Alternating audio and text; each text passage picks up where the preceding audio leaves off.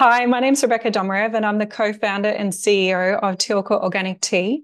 Tielka is Australia's most awarded organic tea brand. I'm a mother of three beautiful boys, including one with special needs. And through our journey, I've learned how to manage business and being a mum of a child with special needs through COVID and managed to come out the other end with a business in whole and a big smile through my time in the morning as I sit over my cup of tea. This is my story. Welcome to the Fair Business Australia podcast. Future-proof your business, impact your community. I'm your host, Rebecca Lloyd. Welcome, Fair Business Australians, to another episode of the Fair Business Australia podcast. I met Rebecca, yes, her name is the same as me, a few months ago at a networking event, and she told me her story. I thought it was absolutely fabulous. I asked her to come on the show today. A little bit about Rebecca. She is the founder CEO of Tielka Tea brand, Australia's most awarded organic tea. Now that's pretty high. She's had 49 awards and 24 of those are actually for her tea bags, but she is a happily married mother of three and a flourishing business owner. Can you have it all? I'm here to say, yes, you absolutely can. Rebecca, welcome to the show. Thank you for coming on and being my guest today. It's an absolute pleasure to have you and to talk about your tea brand. It's absolutely wonderful to be here and I look forward to chatting with you.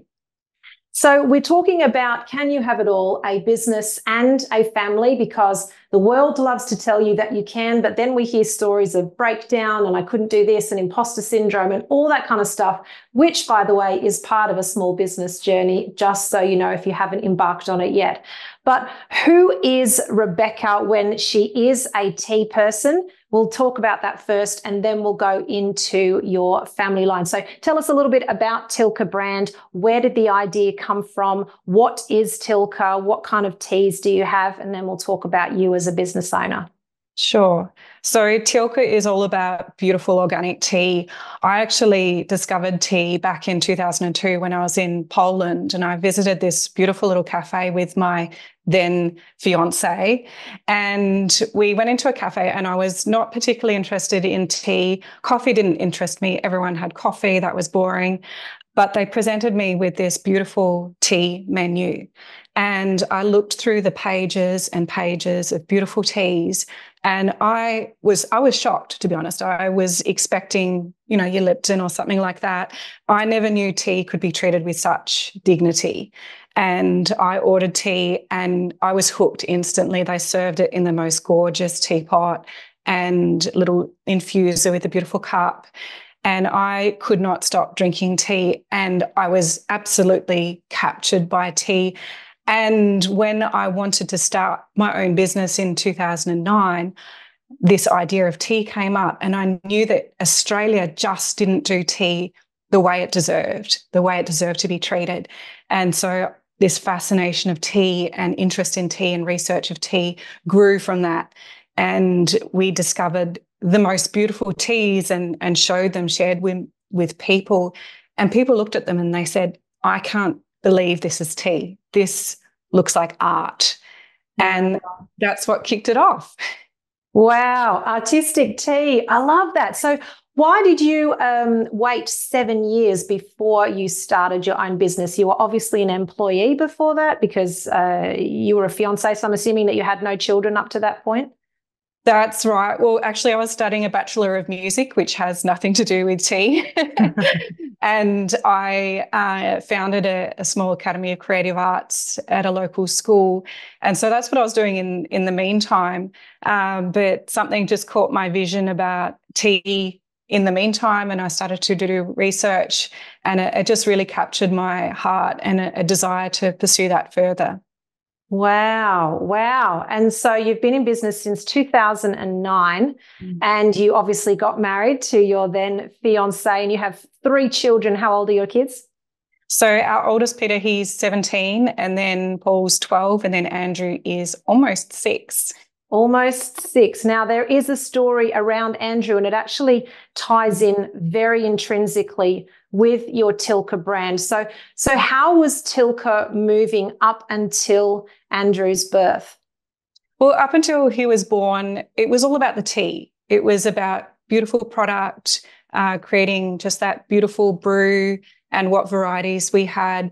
And that was all. When Andrew was born, that actually completely changed the direction of the business. And Andrew, he was born in 2018. And right away after he was born, we sensed that something wasn't quite right. And within a couple of hours, the doctors came and talked to us and they said, look, we think your son has Down syndrome. And that really threw us. It was just something that came out of nowhere. And they said, we need to take him down to Brisbane for surgery. And on day 3 of his life, they operated on him just to fix some things that needed to be done. And we actually had to move to Brisbane for a month. Wow. In that first year of his life. And I discovered something that was quite unexpected, and that I had this strength and this peace that I didn't know I had. And until that time, I had been drinking my tea every morning, and I'd had that special time, just that time for me alone with my cup of tea, my music, my own space.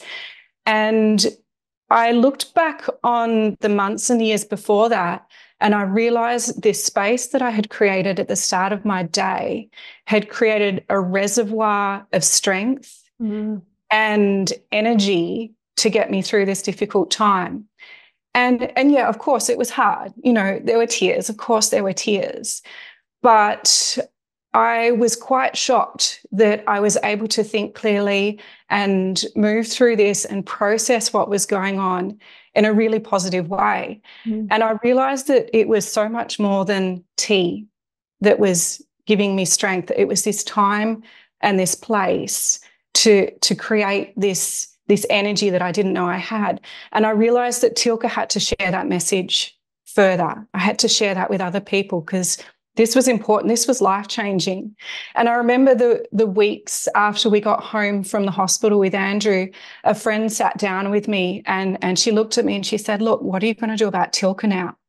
And to be honest, I was taken aback because when she said that, all I heard was everything that you've worked for, all your dreams, all your hopes for Tielka, you may as well just put that aside because your life is now going to be all about appointments and Andrew's disability. And in that moment, I have to admit, this inner fury erupted. And I said to myself, actually, no, that's not what's going to happen with us. In fact, not only are we going to be okay, but Tielka and our family life, we're actually going to be better off for having Andrew. Wow. And that really just lit something in me. And later on that year, we entered the Teas into the Golden Leaf Awards for the first time. And we came away with, I can't remember, it was something like 10 awards we walked away with the first year, and 8 of them were gold and 2 were silver. And I was like, yeah, this is it. We can do this. This isn't all about Andrew and his needs now. Absolutely, we can manage this forward. We can support family, we can support business and bring everything that it should be through the business. So that was just an incredible affirmation. And then the year after, we got some more awards, and the following year and the year after. So wow, that's just been a beautiful thing that's come out of that. Wow. Wow. Thank you for sharing so transparently. It sounds like such an absolute journey that you've done beautifully emotionally. But what did it look like for you from a practical point of view? You have this child that needs a lot of attention. You have all the extracurricular activities that are now part of your life, which weren't part of your life before. So you've balanced the emotional side of things from that reservoir that you'd already cultivated over a number of years. How did you manage the practicalities and do a business on top of that? Sure. That took a bit of time to put in place, just on a very practical level. And one of the things I realized was I couldn't do everything by myself. And that was a huge thing. It can be very easy to become quite controlling when you have this new situation and a lot of unknowns and you want to just take care of everything. And I realized instantly I couldn't do that. That just wasn't an option. So we tapped into all the support that we could get. Thankfully, here in Australia, we have wonderful NDIS, which is a program to provide funding for therapy. And we accessed therapy assistance for Andrew that would spend quite a bit of time just one-on-one with Andrew doing the therapy, implementing the speech and the physio and the OT programs that I knew that I couldn't do by myself. Mm. And when Andrew was with the therapist, I would spend time on the business. And we also took him to our local daycare, and I had to say, okay, Andrew needs to be included. And we're going to involve other people. We're going to involve the educators and get them on board with Andrew's needs and his program. And they were amazing. They were fantastic. So he would go to the local daycare and he would spend time with other children. And of course, that would give me time to work on the business. There were some realistic expectations that I had to manage. I knew that I couldn't be working 50, 60-hour weeks. And I had to expect that, yes, the business may not progress as fast as if I had all that extra time. And so that was something that I just had to realise, okay, this is going to take a little bit more time than perhaps it would otherwise. And what did that look like for you as an A-type personality, having to let go of control of your child? Because I know we've spoken about this. We are both A-types and we connected immediately on that deficit/strength that we both share. What did that look like for you, letting go of control of your child and involving other people? Because often in those highly traumatic charged situations, you can want to grab everything. So you've allowed community in there, but also as someone who was just having her tea and drinking it too up until that point, how were you able to manage your own expectations around the business? Sure. Well, the interesting thing about my A-type personality is that I also have quite an opposite aspect as well, which is someone who's able to relinquish control. Right. So that worked in my favour in that regard. So I was able to rationalise that and think logically, okay, I can control everything and my business will suffer, or I can let it go and things will be much more positive for myself and for the business and for Andrew. So it was a logical decision to make, and also supported by this other aspect of my personality type. And does letting in community also include your husband? What did that look like for your relationship? And the reason I ask that question, folks, is I'm not trying to pry. What I'm saying is that business alone can be highly stressful on relationships. Add in the mix a special needs child. And for those of us who are in long-term stable relationships, that period of time can get very, very rocky. What did that look like for you as a couple, juggling business and special needs? And, you know, moving through COVID as well, a few years after he'd come along as well. What did that look like for you as a family? Sounds like the perfect storm. It certainly was, and it wasn't perfect. Like, I'll be really honest with you. We have this interesting dynamic with my husband. He's from Russia, and he grew up there and moved here when he was 24, after we got married. And in Russia, the culture is very different attitude towards children with disabilities, and they institutionalize their children. And that's quite heartbreaking. And for my husband, this idea that this was his life, that took some processing. And it wasn't easy. And it still has its challenges, because that's something that we have to process regularly as a couple. But one thing that we are able to do, I guess, as a couple is I allow Alexei to take care of what is going on in his world, and I trust him to do that. And he does the same for me. And I think that's important, because as soon as you start getting on the other person's page, you should be doing this, you should be this kind of person, that's when the tension happens. And, we didn't do that perfectly, but it is one of the stronger aspects, I suppose. And I just had to say, I can't control what is going on in Alexi's heart right now. I have to trust that he can take care of that, and I have to take care of what's going on in my heart. And that was, I think that was probably one of the things that really did support us through that. Beautiful, beautiful.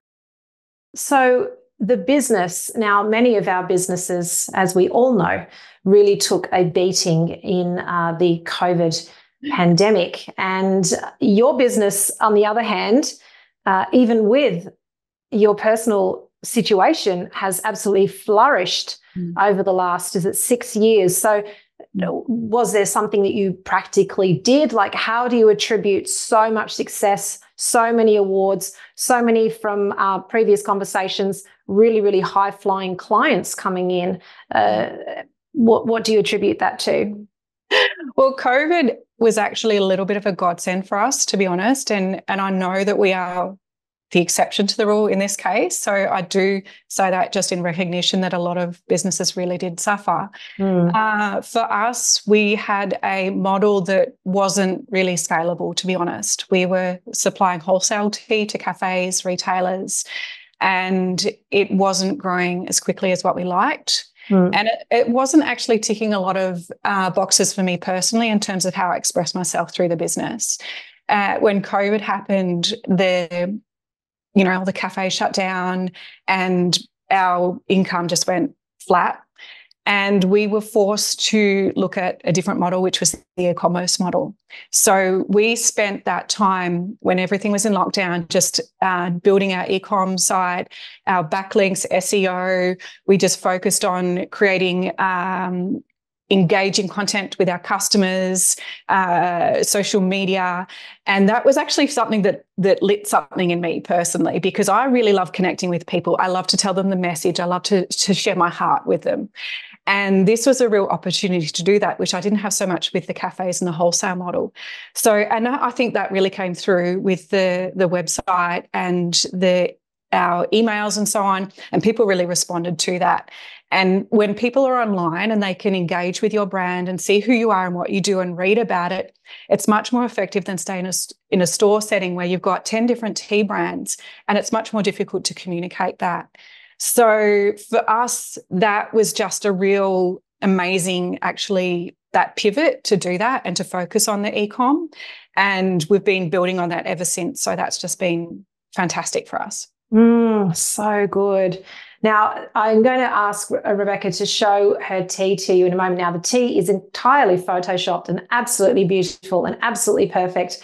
She gave me some tea as a sample at the networking event that we both went to, and it was absolutely wonderful. I was staying overnight in the hotel, and instead of having the hotel tea, I had, I think it's the rose tea, I think it was, and it was absolutely exquisite. So the tea itself is exquisite, and yet Rebecca has this wonderful way of being so transparent and not photoshopped and not absolutely perfect. So I find that really fascinating, that whilst the product can have this whole sphere of excellence about it, people don't want excellence and photoshopped from other people. They want the authenticity. They want the hero's journey. They want everything was going well and then things went to pot, and then I did this and then I did that and now we're here. So how much of your personal story do you actually get to share with what I understand is your growing audience?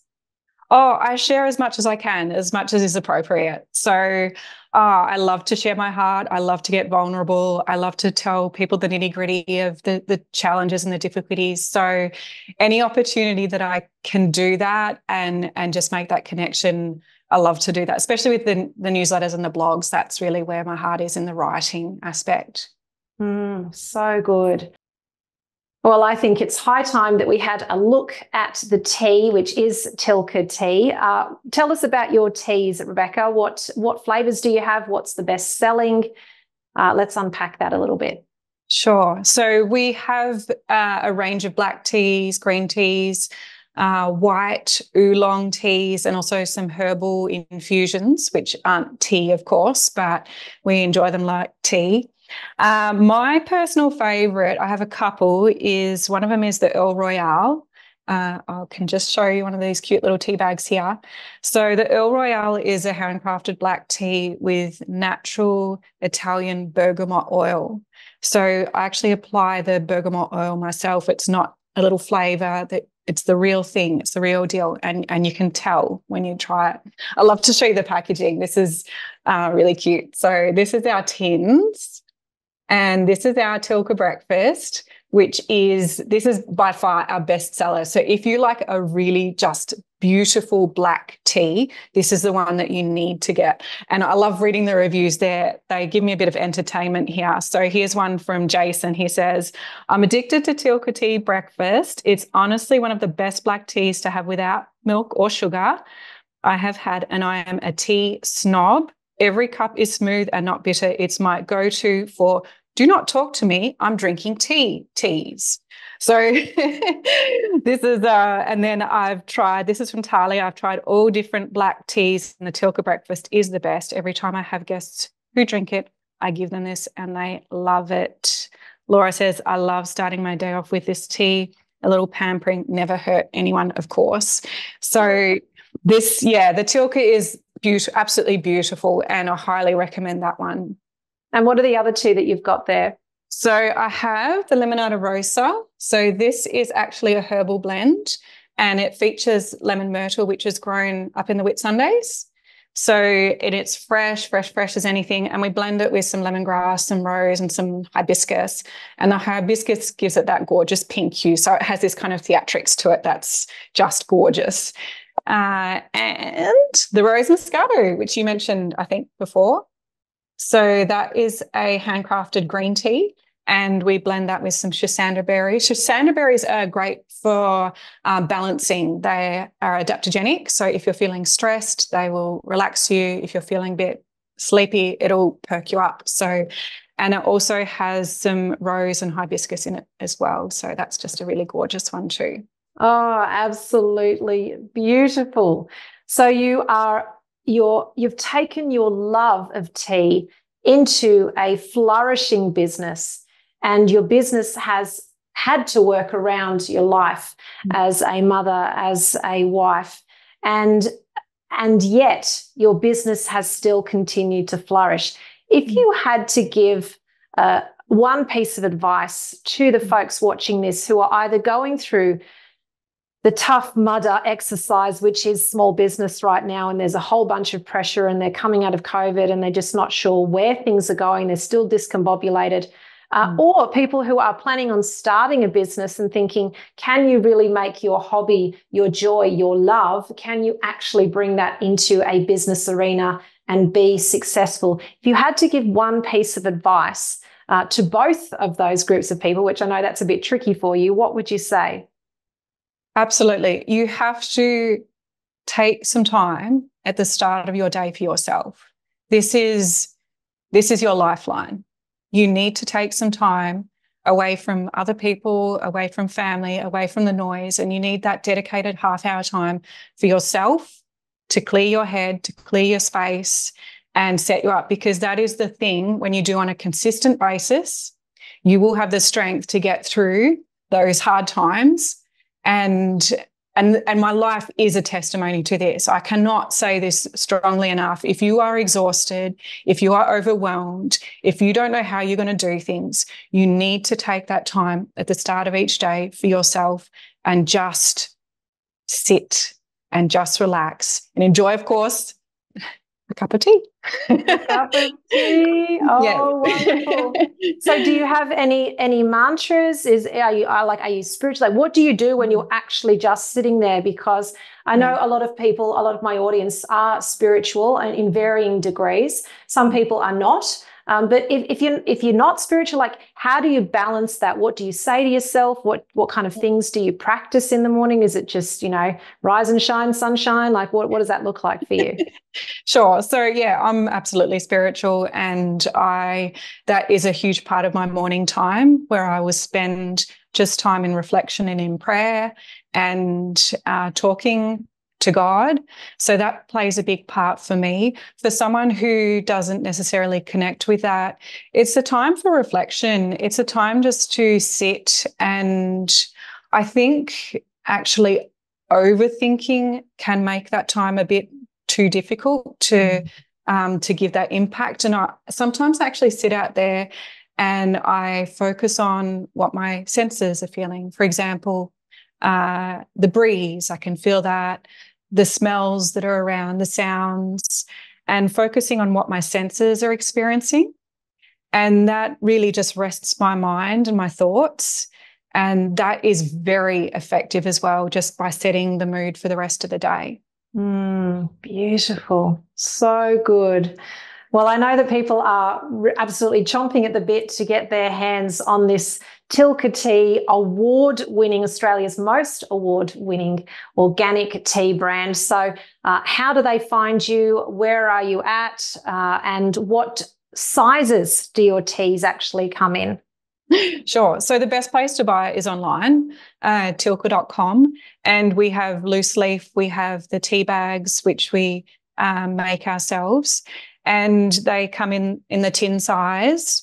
And then we also have a little Ziploc pouch, which is just this little small one that just has the 10 tea bags in it. So if you just want to try it, that's a good way to go. We also have a sampler box, which is actually a fantastic way to try the range. And that includes 7 of our best-selling teas. So that's a really good place to start. Absolutely. And do you have any more flavours rolling around in your brain during your morning time? Yes, the Jade Mist is my next go-to. So that's when I start my work. That is just a straight single origin green tea. And I have that because it has the theanine in it, which helps me be alert and happy. It increases dopamine in your brain. So wow, work can be really effective just in that first part of the day. So wow. Well, I'm certainly going to be a customer for your Jade Mist because I am mad about green tea. I love the rose. I actually love the lemon myrtle as well. I kind of just love it all. So, but Jade Mist, I'll be in touch with you for that one. Well, thank you so much for being on our podcast today. We'll get Rebecca on in a few months' time when she's launched the Jade Mist and see where she's at with her business, any more tips, tricks, and morning revelations she might have for our audience. If you are a business owner or a community leader and you would like to come on the podcast and show your story, tell your story, and invite people into your sphere of influence, we'd love to have you on the podcast. So reach out to us. I look forward to chatting with you soon. Have a great rest of your day. Remember, you're awesome. Chat soon, and God bless. Have you got a great business or community initiative you'd like to share with our podcast audience? We'd love to hear from you. Reach out to us today at fairbusinessaustralia.com.au.